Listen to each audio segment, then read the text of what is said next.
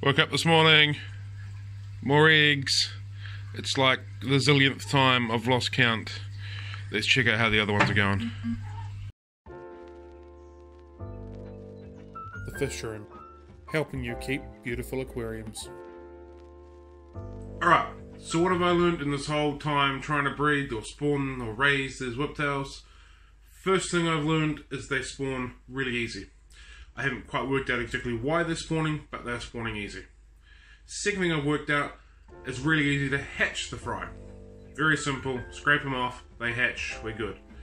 Third thing I've worked out is incredibly hard to raise the fry. That is the issue that I'm struggling with, but let's try and work through this. Okay, so this lot of fry here hatched earlier in the week. Now, I don't know what number it is of spawn. We must be getting close to double digits since I've been working on this project. So like I said, they're hatching really easy, they're spawning really easy, but I'm struggling to raise them. Now this lot in here is my accumulated amount so far from all the spawns.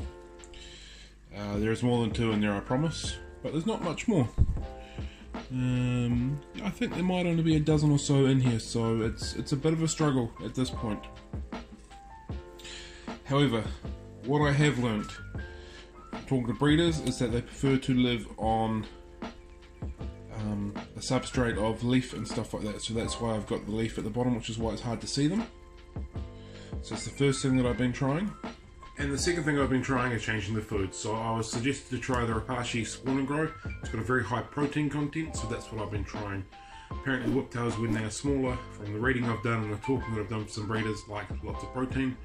Since I've swapped over to this food, I have not noticed a mass die-off from that group that's in there at the moment and on the leaf litter. So far so good with this, and so far so good with the leaf litter. However, the very wise breeder friend of mine suggested that I put a bit of a plastic sheet at the bottom of the breeder box.